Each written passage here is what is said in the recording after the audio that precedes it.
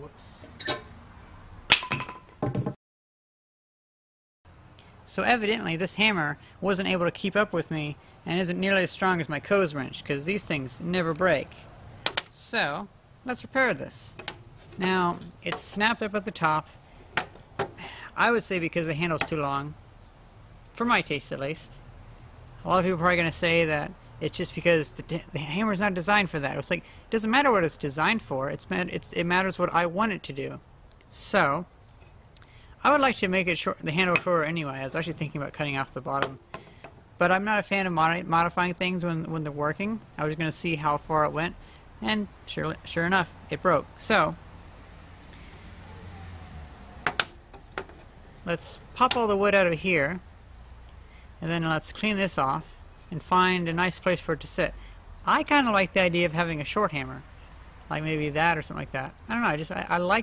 I like short hammers.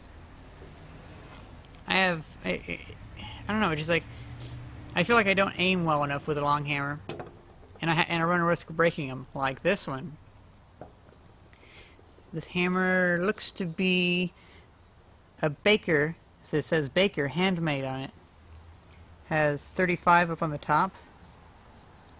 On the other side looks like 35 or 355, I'm not really sure.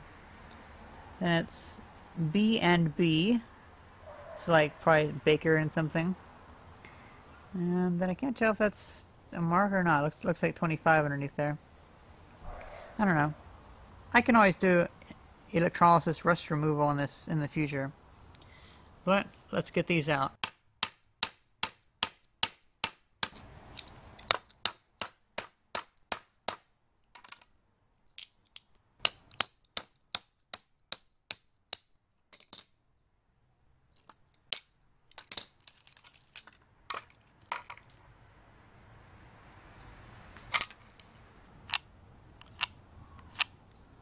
I think that'd be a good spot.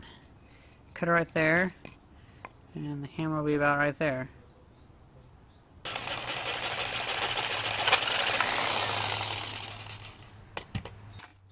kind of don't feel like getting a file, so I'm just going to use the concrete.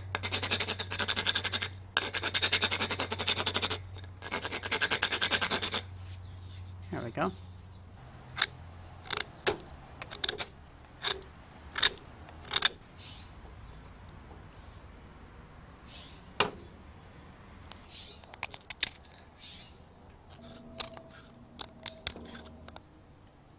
I think I'm willing to try to press the hammer head down into that.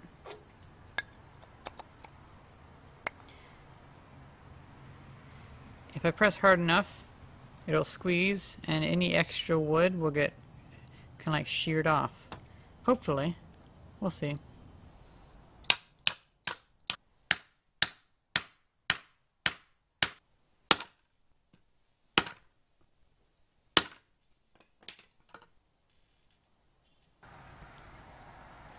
That went pretty well. Didn't go out all the way, but oh well. It's on there really hard though, so that's good.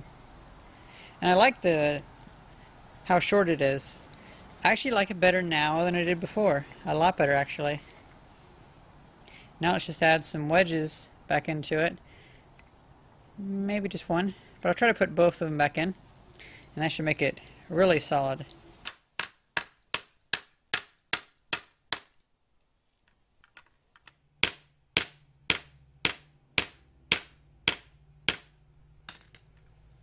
Well, I'm really happy with how that turned out. It's not going anywhere. The only thing that could break on this is the wood again. But I think since the handle is shorter, it'll be very unlikely for that to happen. Well, hope you guys enjoyed this video and thank you very much for watching. See ya!